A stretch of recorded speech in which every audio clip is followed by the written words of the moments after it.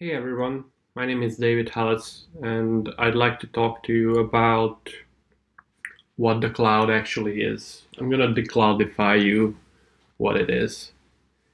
This talk is intended for beginners, but when I gave it for the first time, it started a super long discussion with senior sysadmins, so it might be interesting for others as well. So I prepared this first slide for different circumstances. Obviously, I couldn't make it to Pristina, so the updated version would be something like this. I hope you all are doing safe and healthy during these challenging times. So this is me. As I said, the name is David. I'm a senior software engineer working for a company called Red Hat on a project called ManageIQ, which is an open source management platform for managing your hybrid cloud environment and much more. I've been working on this project in the last 6 years, so I guess I know a little bit about what is the cloud. But even if you would know what it is, it's a far better question, why is it called like that? When you depend on resources, but you actually don't care because you don't have to care about their management or maintenance. As you don't care, you don't even know. So you can say it's cloudy for you, or at least it can be if you want this. So now that you know, your life is complete, but I guess you want to know more, so let's dig in. I'm going to enlighten you with a bulb. To operate it, we need electricity. And if we want to create it on our own, there are a few options. You can pedal a bicycle with a generator or buy a diesel generator, but both of these require too much effort compared with the outcome. You need to put too much work into the actual light to shine. This is why we have power plants that create energy that's being shared among multiple users using a power grid. And when it gets to your home, you have an electrometer and you pay for the amount of electricity you only used. And the cloud is basically that we can do the same with computing. Imagine instead of power plants, data centers big enough to serve thousands or millions of users. And instead of a grid, imagine a global infrastructure that makes these data centers accessible, let's say the internet. And you could be charged based on how much of these resources you actually used. So cloud is a utility similar to electricity, water, or heating. This is what I would say as the high-level definition, but we can dig deeper and ask, how is it all done? And the easy answer is you shouldn't care because it's in the cloud. But I guess you're here because you do. So let's formalize what a cloud service should provide. It should provide you theoretically an unlimited amount of resources, grouped and redistributed as you wish. The users of this cloud shouldn't care how is it done. It should support scaling up and down seamlessly. It should give you redundancy if something fails. Backups should be available without you even knowing about it. And it should have a pay-as-you-go model per hour, per gigabyte, or whatever you're using. And for that, you need some kind of metrics to measure how much resource you actually used. And you need to somehow access these resources, usually using well-documented APIs and software development kits, which expose you a high level of automation. So in the following sections, I'm going to prove that most of these technologies were existing a long time ago.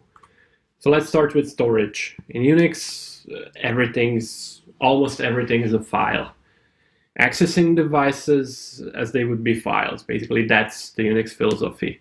When you write into a file, it can write to a device. Like if your disk is a file, if you write to the disk's file, the file representing the disk, you actually write to the device. Reading is the opposite. You can mount this disk drive to the directory tree of your file system. and then you can access its contents. The file system driver does the hard work. It abstracts away everything so you can mount it and then access the data inside. And you can also do the opposite, because drives are files. Why can it be files? Drives. So we can create a file and format as a drive, mount the file as it would be an actual physical drive, and do the same stuff with the file system driver. And these files can be shared among the network, exposed to multiple computers. So basically we just invented virtual storage. I'm going to show you in a terminal how is it done. So this is a Linux, a Fedora machine, and we're going to create a file that only contains zeros. So dd is disk dump. We are using the input file dev0 to create a file called my drive. Let's say with a block size 1 megabyte, 128 times. So it will be a 128 megs big file only containing 0. So it will be empty. If I actually hex dump it, so you can see my drive is just containing zeros. It's totally empty. So now we're going to format this file to FAT32. It's fast because it's tiny. And we can create a folder, let's say drive content, or this is in the example, you will see it on the slides. If you check it later, I'm going to name it test. So I created a new folder called test. And we're going to mount this my drive into the test folder. And now, if you look at the test, it will be empty because the disk is empty as well. But the disk is actually mounted to that drive, to that folder. And if I, let's say, do hello world, this echo command just prints hello world. Oh my, okay, sorry. So if I forward this hello world into the test folder into a hello.txt file, then it of course creates this file in the test folder. And let's synchronize the buffers.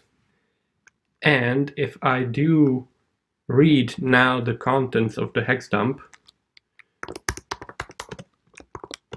of my drive, if you look at it, this is now a bootable disk. Please insert blah blah blah. This is for the FAT.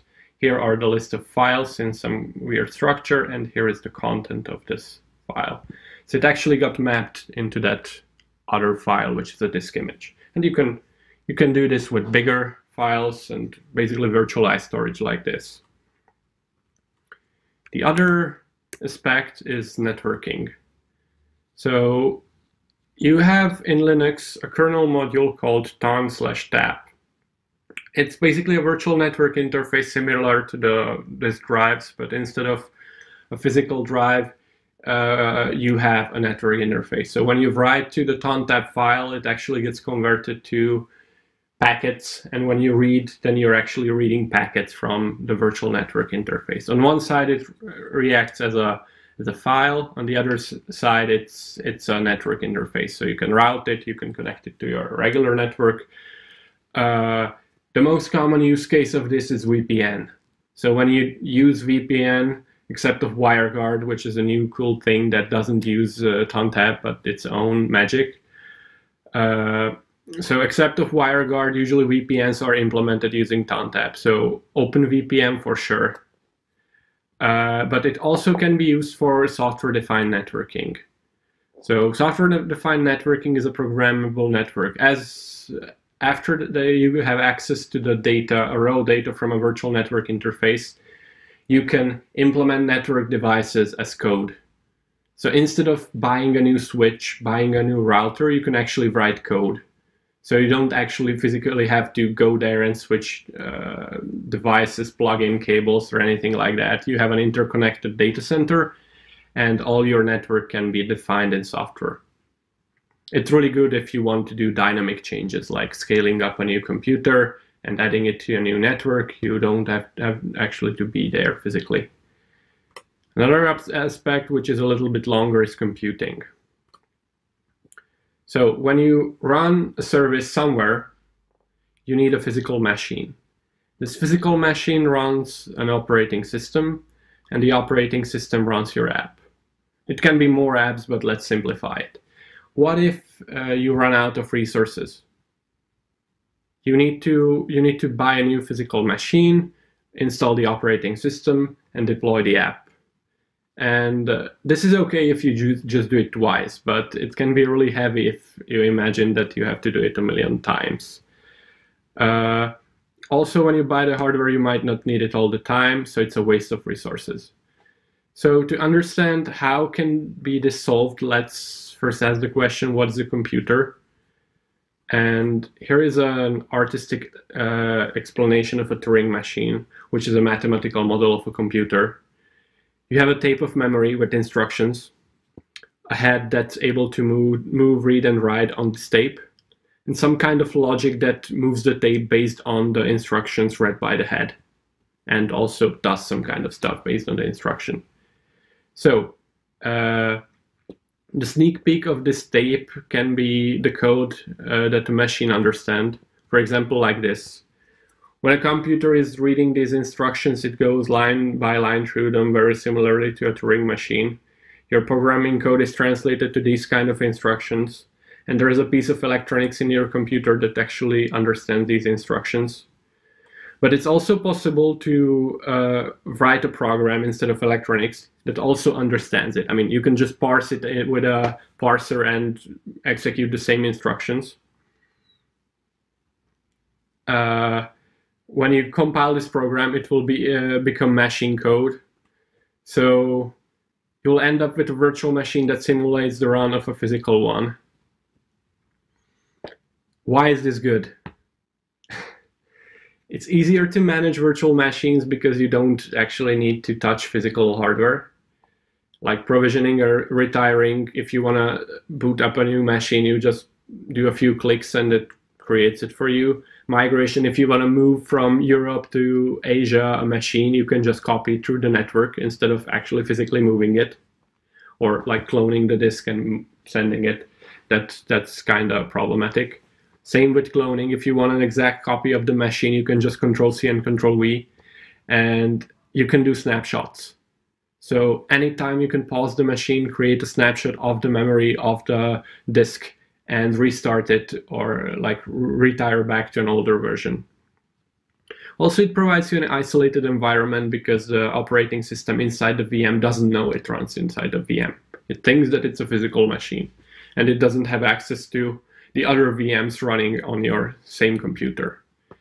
Also, it's nice for dynamic resource allocation. If you need more disk, memory, or CPU, you can just add it while runtime. Sometimes you don't even have to turn your computer off or restart it, your virtual machine, I mean. So with virtual machines, our diagram looks a little bit different. So there's a physical machine and an operating system maintained by a service provider, and from that service provider, you buy a VM. On that VM, you install your operating system and deploy your app. And if you need more of these apps, you can just buy more VMs. And you don't have to care about how many physical machines are underlying. That's the service provided by the cloud provider. So you can just keep provisioning stuff, and the cloud sorts it out for you. Basically, there is this red line. Anything below is managed by your service provider. Anything above is your responsibility. Of course, this can be still heavy. Having a whole virtual machine is sometimes too much. If you just run something small or microservices, you don't really need it. Also, you don't always need that kind of strict isolation. Booting up a system takes time. I mean, all the booting sequence stuff. There are also useless operating system services you don't need. And you still have to manage the operating system and the virtual machine, like installing packages, security fixes, kernel updates. So what the second operating system is giving us over the first one that's managed by someone else. Well, not much. So the solution for this are containers, which are small isolated environments running inside an operating system that can be managed by someone else, meaning the operating system can be managed by someone else.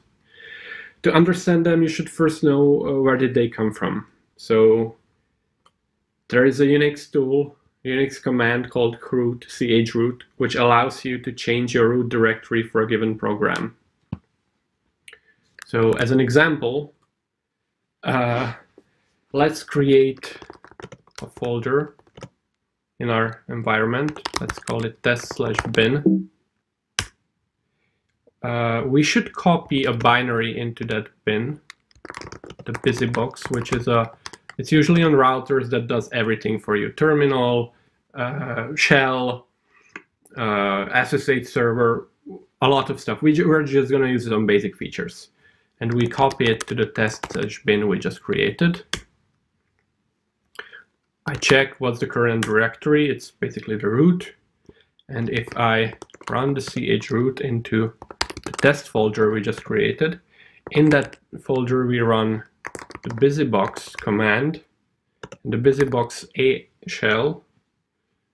We enter that confined environment, and if you look, the parent directory is still root, but we are in a different, current directory is still root. If I run ls, it's not found. The only thing I can find here is the bin folder with the busybox command, and we can send to that busybox command anything. So we can like map what's in the confined environment. So let's look what's there. So there is a hello.txt we created in the previous example, a bin folder and a busybox. And let's create something else. Hi from root. Let's move this to the same file, the hello.txt.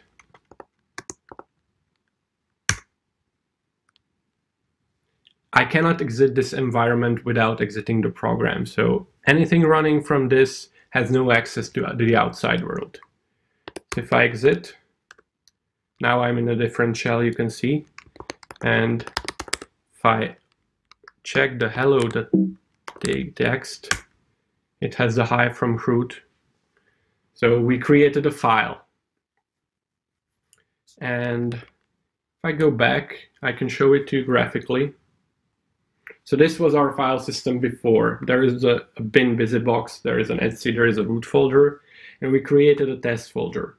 In that test folder, we created a bin folder, and we copied the busybox from the one bin to the other. And we created a confined environment like this. Our program couldn't get up outside this red marking. And here we created a file. Let's call it hello. Containers are built on top of these. It's a confined environment, very similar to this example I just showed. It can be privileged or unprivileged. You can run it as a user. It has a disk image file. If you noticed, I was using the same image file we created in the previous example.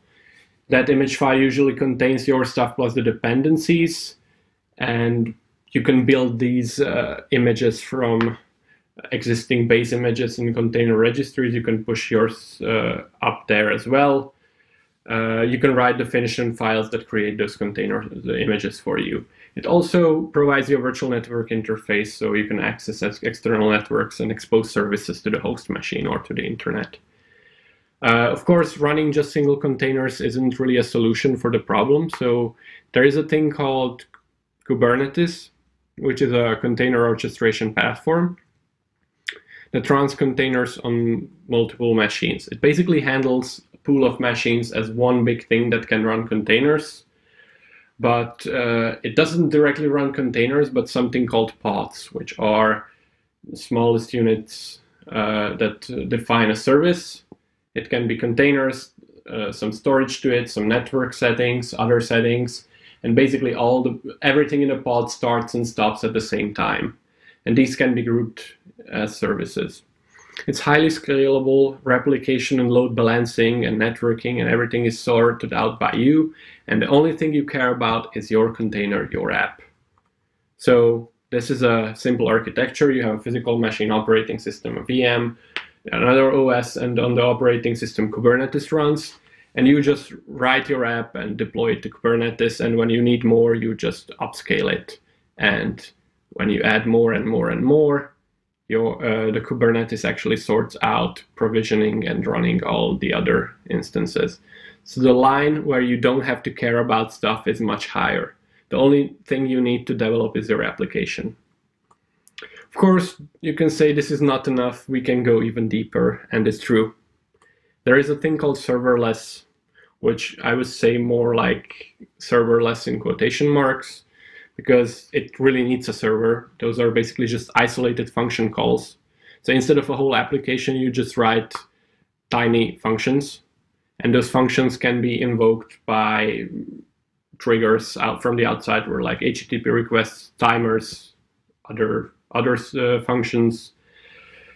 As I said, it actually needs a server, but you don't care about it. It gets created for you, and then after your function is called, it gets killed, and you pay per function call. So if there are no function calls, you don't pay anything. And the pricing is usually used memory times the time it was running. And if your architecture of your code base is great, it can scale really well. But of course, for that, you need asynchronous programming, and that's not always possible. An example of a serverless function is here in JavaScript. I think I took it from the AWS Lambda page. So let's say we have a webhook set on GitHub that opens a URL whenever a pull request is merged. And this service basically sends you an email to a predefined email address that your PR got merged. This is basically called function as a service. And you could ask if could we go deeper, but I don't think it's possible. I mean, the lower could be like instruction as a service, but a single instruction isn't really doing anything. So what did I miss? I think I missed a lot. This was just an introduction, but I have a few things for you to take home. The cloud is kind of complicated. It's not magical. It's using already existing services going back to the 80s. It's not evil if it's not used by evil people. It's just a collection of services named somehow differently to create a hype around it. And it has layers like onions. And the cloud can be also useful. It can be completely open source, and depending on if you're developing or debugging or running it, it can be your best friend or your worst enemy. As it has layers, you don't really have to care about the lower layers on only the top where you write your application, but you can look inside it as Shrek looks into the onion. So the idea is to provide stuff as a service managed by your vendor instead of you, while you can focus more on your app. Basically a service as a service, or a hype as a service. And I was David at your service. Thank you for your attention.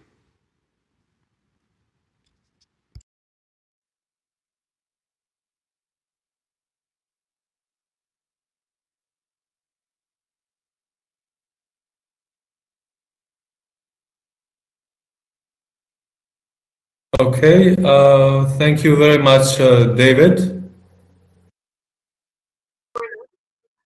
So you say the cloud is not evil, but I think this sense is always about control. So how do we ensure that we have that privacy and that control? Well, hello everyone. Thanks for watching my talk, first of all. So you're saying that cloud providers might be evil. And you are absolutely right, it's possible. But as the cloud is building on open source technologies, no one and nothing blocks you to build your own and write your own for your friends, for yourself, for your community. I think Redon was talking about it already, that they are doing something similar. Yeah, that's true. So yeah, I guess at the end of the day, you have to do it yourself and kind of keep control, right? Well, you have every tool available to do it for yourself. Yeah. So this was a great overview, and how do you see things moving into the future? What could we see? You know, it seems like it's going to the micro scale now, and how further deep can it go, perhaps? Well, not everything can be converted to microservices and these asynchronous stuff. There are huge computation-heavy tasks, especially in the scientific area, where you are not capable of converting anything to a more optimized version. But definitely, a lot of services can move to this architecture and optimize their processes a lot. And this microscaling also has an overhead, right? So it seems like it's not worth it unless, again, you're operating at a huge scale. Well, imagine that you're operating a movie theater, a cinema, and you have a static website running, let's say, on GitHub pages where it's for free. And you run on a free tier somewhere with a cloud provider. You only have one API endpoint for selling tickets. And whenever you sell tickets, you pay a little bit of share for your cloud provider, but nothing more because it's implemented as a function as a service. So it's sometimes even worth for tiny businesses. Okay, thank you. All right, I don't see any questions from the audience unless somebody wants to add something in the very last minute. Thank you very much, David. Again, we were sorry that we didn't have you in Pristina as well, and hope to have you at another time with always interesting topics. The next session is called Open Source in Africa, and it's about Shedrack Akintayo. So stick around and let's watch the next session. Thank you, David. Thank you. Bye. Bye.